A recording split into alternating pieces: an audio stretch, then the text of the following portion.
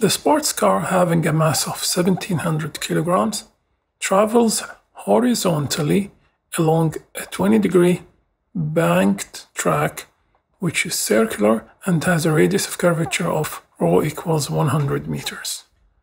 If the coefficient of static friction between the tires and the road is μs is equal to 0.2, determine the maximum constant speed at which the car can travel without sliding up the slope. Neglect the size of the car.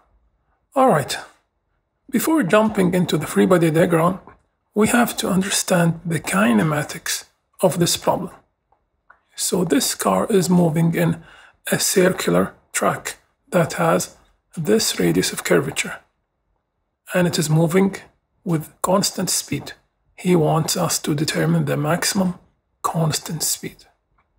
But this diagram is not helpful at all because the velocity, as we can see from this figure, is coming out of the screen or normal to the screen that you are looking at now. And because of that, we have to look at this car from the top view so we can see the complete circular track. So if we draw this circular track and we draw our car, then we will have the velocity in this direction, and we will have also the tangential acceleration in this direction. But since the question is asking for the constant speed, we don't have a tangential acceleration, which is in this direction, or if we look at the car, then it is the direction coming normal out of the screen. All right, now the normal acceleration will be towards the center of the radius of curvature. And if we look at this AN on the diagram, then it will be horizontal to the left. And by doing that, now we're ready to put our free body diagram. This is the weight vertically down. This is 20 degrees, which is the angle of the plane. This is the normal. And the question is saying without sliding up.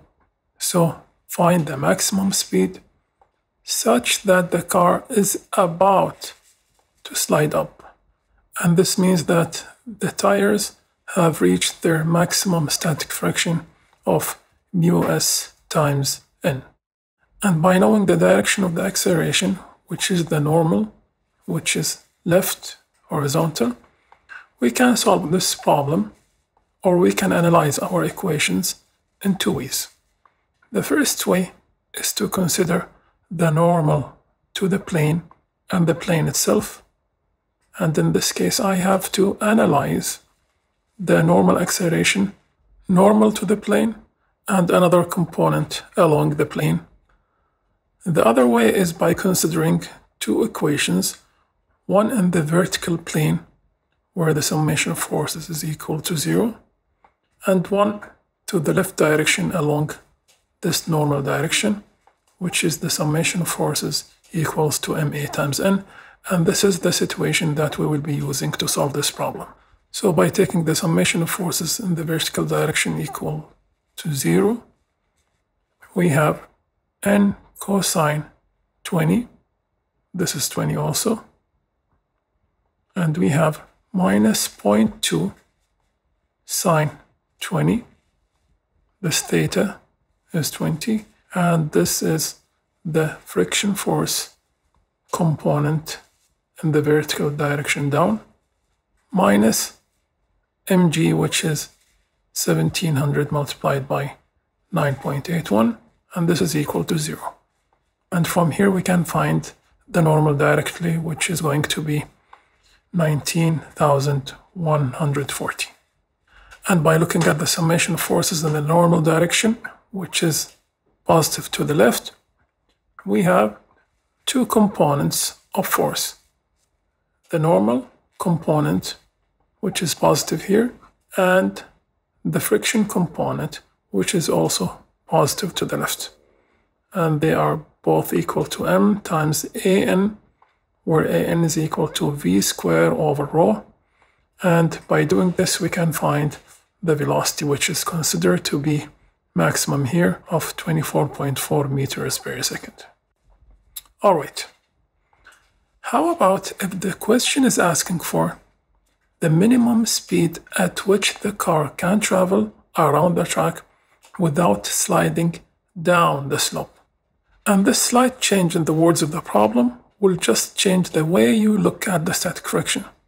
In the first case, it was sliding up, so the friction was down. In this case now, it will slide down, so the friction has to be up. It is the same exact problem, just the two components of friction in the vertical equation and the normal equation will have changing signs. And the result here will be the minimum velocity, which is 12.2 meters per second. And it makes good sense because it is way less than the velocity that we just found of 24 meters per second.